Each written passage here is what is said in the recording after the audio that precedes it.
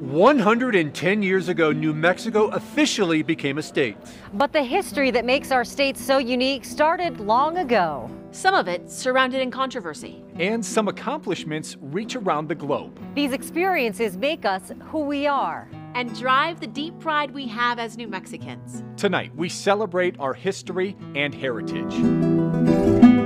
Good evening, and thank you for joining us for Celebrate New Mexico. We are here in the Santa Fe Plaza. The capital city has been ruled by Spanish, Mexican, Confederate, and U.S. governments. At more than 400 years old, it is the oldest capital in the U.S. And tonight we are looking at the people and places that make our state what it is today. Starting with the first people to settle here 23,000 years ago at White Sands. Back then, this area was a lake surrounded by wet and grasslands. Today, you could see human footprints preserved, making it the world's largest collection of fossilized tracks. And in eastern New Mexico, near Clovis, the site of Blackwater Draw is where 13,000 years ago, people lived off the land hunting bison. Evidence of the first settlements can be seen in cliff dwellings at Chaco Canyon, and those evolved into pit houses like these. By 850, the Anasazi developed monumental buildings with distinct architecture. They studied astronomy and made art. Chaco Canyon became a hub of ceremony, trade, and government in what's now the Four Corners. By 1150, people began to leave Chaco Canyon, settling throughout the state. Once there, cultures, languages, and artwork continued to thrive. Brown Albizu explains how they developed into what we now know as pueblos. Pueblos are very unique to New Mexico, and New Mexico is obviously very much influenced by Pueblo culture and traditions. Pueblo, a Spanish term meaning village or town, renowned not only for its tribal governments, but early influences of non-native culture. There's really a rich history of trade across the Americas, and Pueblos are very much positioned to receive a lot of these influences. Experts believe there were approximately 100 pueblos in New Mexico. But with European colonization in the 1500s and the brutal impacts of warfare and disease, groups were quickly eradicated. Today, 19 pueblos remain. 45 minutes from Santa Fe sits the Ohkay-Owingeh Pueblo, tracing their history back at least 10,000 years. Right in here is where we said we emerged. To this day, adaptation is considered a core value. It was recorded that we had our irrigation system. So that's another important part. And it was recorded that we had our own government. Continuing practices and customs. Ancestors left a lot of prayers that dealt with the time then, and a lot of prayers that are still today, that are still a part of today's world. The strength of a Native American pueblo often correlates to its size. In New Mexico, territories can range anywhere from the Ohkay-Owingeh Pueblo to the Navajo Nation, the largest land area retained by Native people in the United States. 27,000 square miles of unparalleled beauty in parts of Utah, Arizona, and New Mexico. The Navajo Nation differs from most Native American tribes with a population of over 400,000 people. But it wasn't always that way. 6 very hard and horrible years for the Navajo people. 4 years of forced internment and 2 years of forced removal to Bosque Redondo, New Mexico. The Treaty of 1868 allowed the Navajo to return to their homeland, but allowed U.S. leaders to live within their lands and build railroads. In return, the U.S. promised education and new infrastructure. Unfortunately, the Navajos have stuck to their end of the bargain, but the United States government has yet to do that. 150 years later, a new hope for the reservation, and just like the Pueblos, pride in their ability to survive. I think people come to the Navajo Nation to see the beauty and to experience the Navajo people. We do our very best to share our culture, our tradition to our visitors. It's important to understand the history of indigenous people in New Mexico. There's nowhere in the world where Tewa is spoken besides New Mexico. There's nowhere in the world where Zuni is spoken besides Zuni Pueblo. And so it's very unique that these place names are attached to language and attached to those cultural traditions. But what's truly important, through all our history, pain, torture, our struggles, our successes, our strife, we are still here. And I think it's very important for every Native American to understand why that's so important. Each of the 19 pueblos in New Mexico represents a sovereign nation with its own government. 5 native languages are also spoken among the people of the pueblos. Explorers from Spain landed in Mexico in the early 1500s. After defeating the Aztecs, they created a Spanish province called New Spain. They wanted to expand their territory and sent a small exploration north, discovering the Zuni Pueblo in 1539. Stories about cities of gold made their way back to Spanish leaders in Mexico City. So, in 1540, Francisco Vázquez de Coronado was sent to conquer the north, but didn't find gold and was forced out. As all of this was happening, Spain was under pressure from the church to Christianize native people. So the Spanish government appointed Juan de Oñate to lead a caravan of priests and settlers into what is now New Mexico. This began a turbulent and violent relationship between Pueblo Indians and the Spanish that still haunts many New Mexicans today. Juan de Oñate is a controversial figure in New Mexico history. He's seen as a hero by some for leading the Spanish colonization of New Mexico in 1598, but he's also viewed by Native Americans as a killer who repressed and enslaved their ancestors. Their first encounters with Pueblo people was just like, okay, we're here now, and this is all ours now, but you can stay here. But you're ours now. The Pueblo people were here first. We just found out that their ancestors were here 23,000 years ago, so they've been around. They knew the land, and there's limited resources here, especially water. So when the Spanish come up here, they put pressure, demographic pressure on the Pueblos. And so it creates tension just from that point of view. The Pueblo people didn't understand why the Spanish believed they were entitled to the land. Imagine somebody coming into your home and saying, this is all mine now. You can still live here, but you have to pay all of this to me, and you have to believe my beliefs, and you have to give me all of your resources that you saved for the winter. But in 1680, Pueblo Indians pushed back. They used armed resistance, and it worked. The Spanish were pushed out. What we get from testimony is that they wanted to decolonize, essentially. They wanted to get rid of everything Spanish. Popé ordered those people who had been married by a Catholic priest to not be married anymore, to go to the river and wash the baptism off of them, the Catholic baptism. Freedom from the Spanish lasted for years. In 1692, the Spanish attempted recolonization, or La Entrada.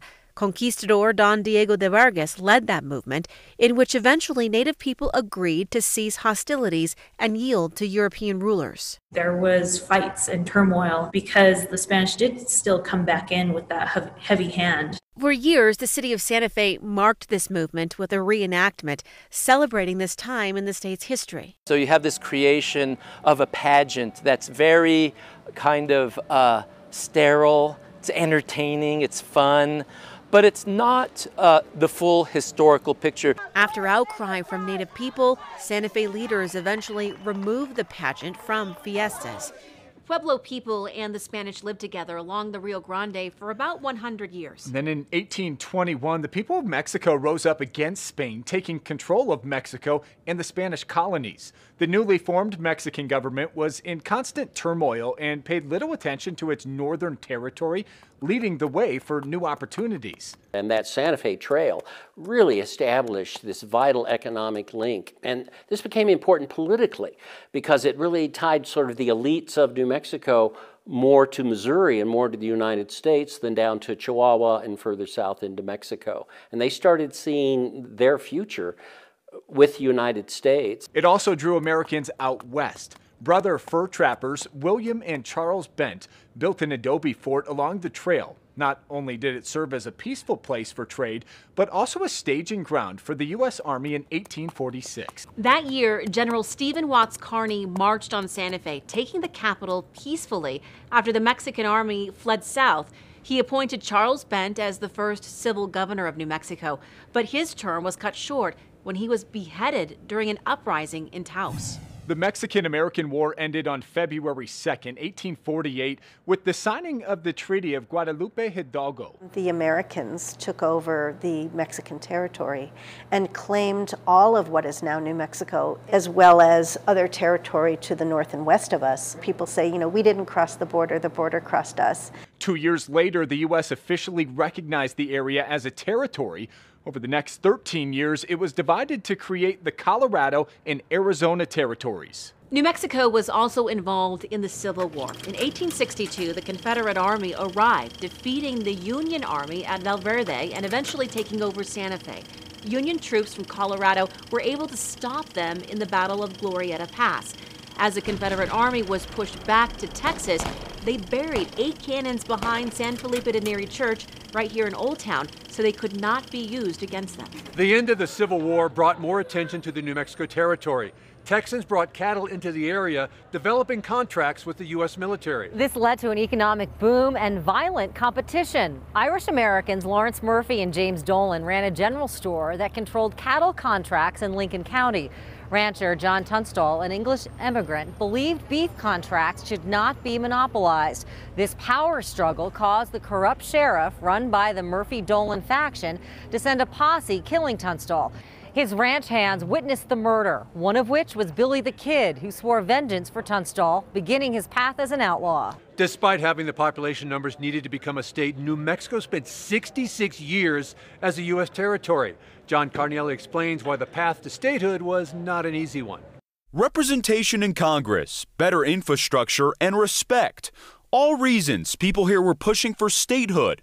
But there were a lot of misconceptions of what New Mexico was and what this territory was. The U.S. had never acquired an area with such a large population so quickly. The New Mexico territory once belonged to Mexico and was long in control by Spain. New Mexicans were perceived as foreigners. And so for a very long time, there were people like, well, why should they become a state? They're not Americans, they're foreign people. People were primarily Catholic, spoke only Spanish, and were viewed as poor. There was also a sense of lawlessness. And so there was a real fear of having these people who were perceived as foreign from letting them be officially part of the American experience, if you will. Over time, perceptions changed, thanks to the arrival of the railroad in the 1880s. The Atchison, Topeka, and the Santa Fe Railroad promoted New Mexico both as exotic but also tame. So it was an exciting place for people to come visit on the train and to learn more about this place. People living in the area, like Antonio Joseph, were making a push for New Mexico to become its own state. He really became an advocate for New Mexico in Washington, and this is a pamphlet that he created to Washington to appeal for statehood as early as 1888. Then in 1898, the Spanish-American War began. President William McKinley contacted Governor Miguel Otero to recruit soldiers for the war. New Mexicans responded enthusiastically, becoming the largest contingent of Theodore Roosevelt's Rough Riders. Their bravery showed New Mexico's loyalty was with the Union. In 1909, President William Howard Taft made a brief rail stop in Albuquerque, where several local politicians made their case for statehood. Taft assured them he supported the cause, and a state constitution was drafted. It would go from here in 1910 to the Congress and finally be ratified as a state in 1912 in Washington, D.C. by the national leadership. Making New Mexico the 47th state on January 6, 1912. New Mexicans couldn't wait to add their star to the American flag. Well, this is the 47-star flag, unofficial New Mexico flag in the United States. When people were so excited that they added just one star to the official 46-star flag, so this is a really unique artifact. In 1912, the state seal was also designed with the Latin phrase Crescat eundo, meaning it grows as it goes, a fitting motto for the state to this day. I think in some ways it reflects the people who are here that continue to adapt and evolve, and at the same time maintain our sense of unique identity that is not generically American, but uniquely New Mexican. The original capital was the Bataan Memorial Building before the Roundhouse was built in 1966. We are celebrating our state's contributions, the scales of history, the balancing out, our impact on the world stage, and how World War II led to a new car culture that many today are working to preserve.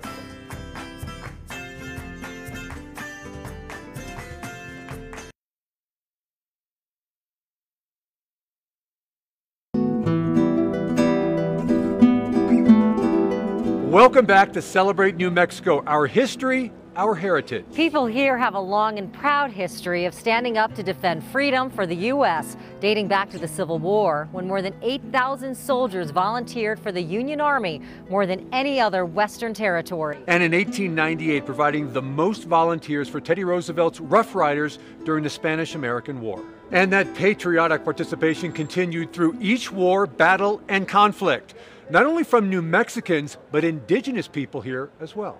1914, New Mexico was only 2 years old, but already going to war for its new country. New Mexico was the 5th in the nation for per capita enrollment as soldier and sailor.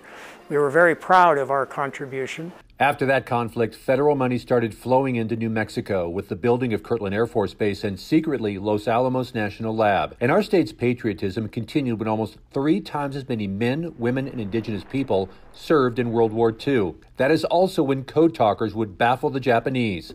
29 young Navajo men developed a code with their native language, and our enemies could never figure it out. The Navajo in World War II, who many people point out had every reason not to support the government, extraordinary support through particularly the code talkers. They are credited with major victories, including Utah Beach on D-Day and Iwo Jima. In the 1980s, Dr. Holtby worked on a book. In fact, he was one of the co-editors of a Navajo book that included words, definitions, and phrases. Again, this was 4 decades after the end of World War II. And one of the first orders they got for that book was from the Japanese government. The Navajo experience shows how a group set aside whatever animosity they had toward the government for violating their treaties and took up arms and performed heroically. They were not fully recognized for their service until 2001, when then-President Bush presented them with congressional medals. Another tragic contribution, the Bataan Death March of 1942. That's when 1,800 of our New Mexico military were forced to march 65 miles through jungle terrain in the Philippines. Half of them died. Almost at the same time, happening secretly at Los Alamos, the Manhattan Project, the controversial development and testing of atomic weapons led by J. Robert Oppenheimer and a team of scientists who could tell no one what they were working on. And that nuclear explosion test here in southern New Mexico ended the war over there in Japan. It's what I call the scales of history, the balancing out. Yes, you can argue positive impact. It helped end the war. Then through the Korean conflict, Vietnam, Desert Storm, and the war in Afghanistan, more proud participation, but also pain and suffering, emotions they could only share with each other. The veterans themselves for decades had known the only people they could talk to were other veterans. Despite the draft ending almost 50 years ago, service from New Mexicans remains very high across all military branches. With the end of World War II, industry began to boom across the country. Yeah, more families were buying cars and hitting the open road. Constructed in 1926, Route 66 was the nation's first all-weather highway from Chicago to LA. About 535 miles of this historic blacktop meander through our state from Tucumcari through downtown Albuquerque and Gallup before heading into Arizona. Trading posts, motels, and restaurants lined the route. As the road gained popularity, so did traffic, forcing the need for a network of highways across the U.S. Route 66 was not only a road for cars to travel on, but an avenue for ideas on how to build them. Yeah, combine that with soldiers coming home with mechanical skills, you get a new art form. Eric Green traveled to Espanola, the lowrider capital of the world, to learn their history and what's being done to preserve their legacy for future generations. For decades now, lowriders have cruised the roads around Espanola. We don't know if it originated in LA, El Paso, northern New Mexico. After World War II, the auto industry boomed, and many returning from war had new mechanic skills along with an introduction to airplane hydraulics. And there was a huge amount of traffic back and forth between New Mexico and East LA. And somewhere in there, cars began to be passed back and forth. The basic blueprint of a lowrider has always been the same. The Hispanic community was sort of saying, you guys want to jack up your cars and go fast? Well, we want to drop ours and go low and slow.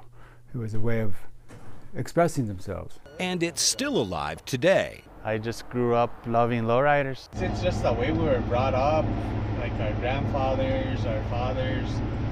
We're just used to having them. It's just like part of our culture.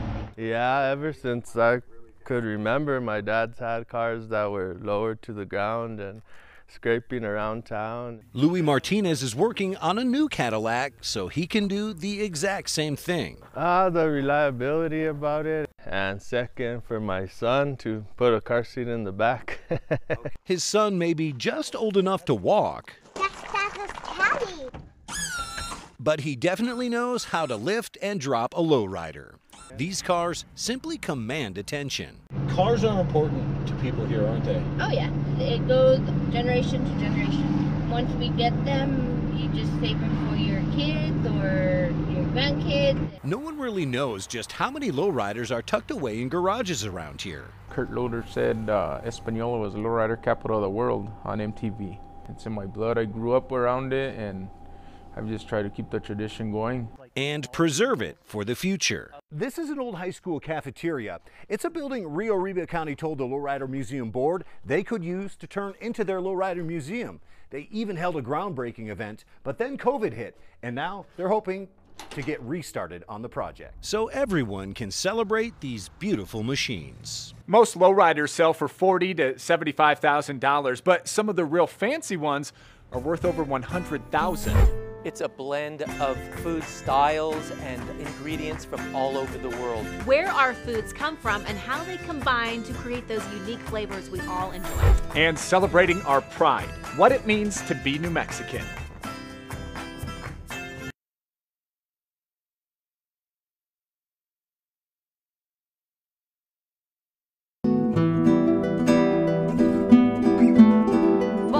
It's time to talk about food. When the Spanish arrived in 1519, they brought livestock and foods the people of the New World had never seen.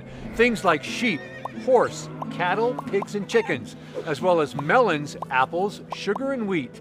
Indigenous people introduced them to corn, squash, peppers, tomatoes, potatoes, and beans. Now, to put this into perspective, before this time, there was no tomato sauce in Italy or potatoes in Ireland. Here in New Mexico, these ingredients all come together to create a unique fusion of culture. Angel Salcido spent some time in the kitchen with a local chef to learn more about New Mexican food. New Mexico food is the best food in the world. Behind every New Mexican dish is a New Mexican story.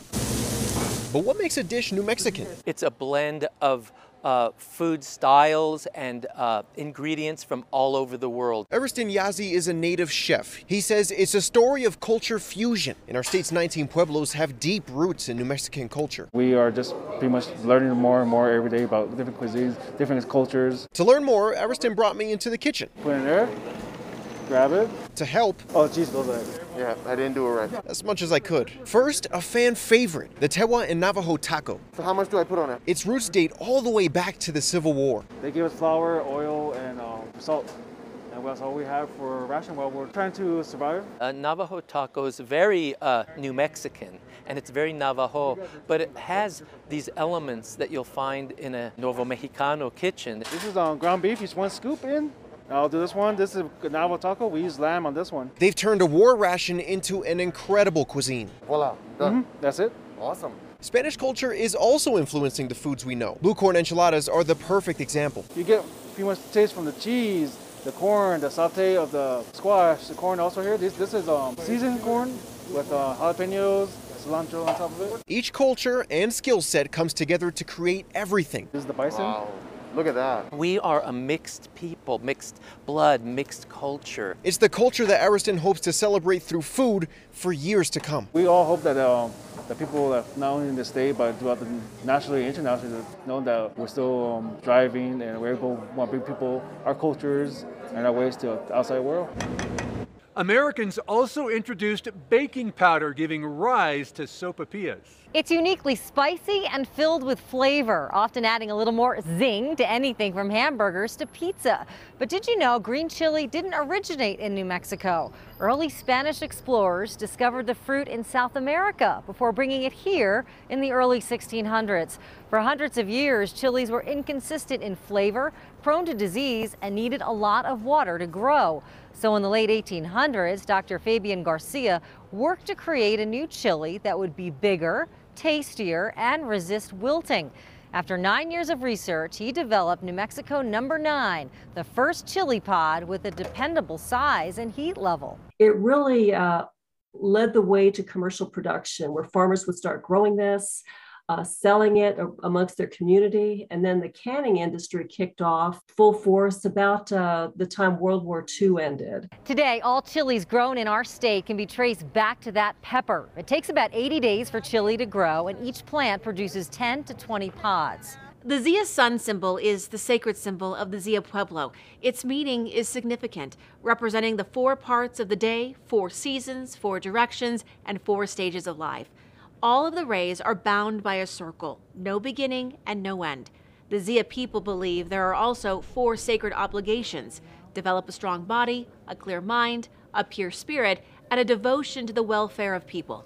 The state added it to our flag in 1925 as a symbol of perfect friendship among united cultures, but never asked the Zia Pueblo for permission to use it.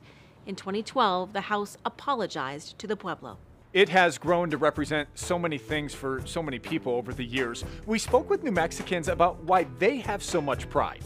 Sunshine, good weather, nice people. It's a very kind place. I'm proud of our food, 4 seasons, and our landscape is beautiful. Rich history that goes with that. The mix of cultures and the historic nature of the town. And it's kind of fun to see how it melts together. It's not that you're just in any Western town, it's that you're here in New Mexico and you can feel that. A lot of pueblos that are just magical. I love how much of a hidden secret that it is. It's a little bit off the beaten path, so. All New Mexico. I talk it up and I let people know how spectacular it is. I think we show our pride the way that we've been talking about, by living your heritage. We also feel that deep sense of pride. All year, we are celebrating this great state we all call home. Taking a deeper look at our history to learn where we came from. Honoring the diverse cultures that come together right here. Profiling the people who made us who we are. Sharing unique experiences found nowhere else. And the spirit of New Mexicans, just like you. As we look toward the future and what more we can celebrate. We wish New Mexico a happy 110th birthday. Good night.